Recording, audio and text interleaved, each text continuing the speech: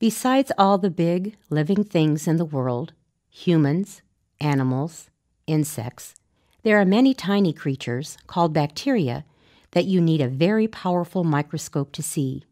They come in all kinds of shapes and colors. The more common shapes are rod or bacillus, round or coccus, and spiral. Bacteria live everywhere. In the water, in the soil, in your shoes, and even inside you. People often call bacteria germs because some of them can cause disease, but many others do useful jobs. They eat human and animal wastes, they eat garbage, make soil from leaves, rocks, and roots, destroy harmful chemicals, and help humans and animals digest food. Let us join Bob and visit some of these bacteria. Bob is a rod-shaped bacterium. He lives in the soil beside plant roots in Farmer Brown's field. His job is to eat roots and leaves. One day, Farmer Brown was pulling weeds. Suddenly, Bob found himself on the farmer's hands. He was frightened. He had never been away from his home in the soil. Then he heard a voice say, "Don't be afraid. I am a bacterium that lives on Farmer Brown's hands. You will not be harmed," Bob said. "I did not know bacteria grew in places other than the soil," the bacterium told him. "There are not many bacteria on skin, but bacteria can grow just about everywhere you look. You will be surprised to see all the places where you can find bacteria." Farmer Brown picked an apple. Bob found himself on a soft brown spot on the fruit. It was full of bacteria.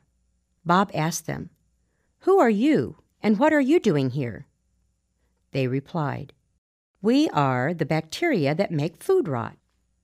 Bob replied, "You are a lot like me.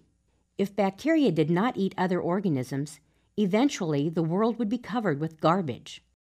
Farmer Brown went to the pump and washed his apple. Bob was quickly swept off the apple, into the water, and landed in the basin near the base of the pump.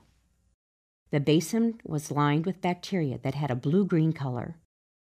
Bob asked these bacteria, "Why do you have a blue-green color?" They replied, "We are photosynthetic bacteria. We make oxygen from water." Bob thought, "These are very good bacteria." He knew he needed oxygen to live. Just then a cow came and drank from the basin. Bob went down the cow's throat and landed in the first compartment of the stomach, the rumen. "Who are you?" Bob asked these bacteria. "We are the bacteria who live in the cow's stomach.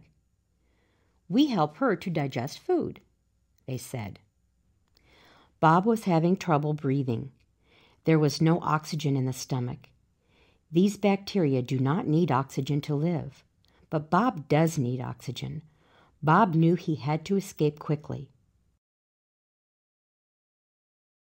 Suddenly, Bob felt himself moving back up into the cow's mouth with the cud. Achoo! He was back in this field. Now Bob knows a lot more about other bacteria. He was very happy to be home.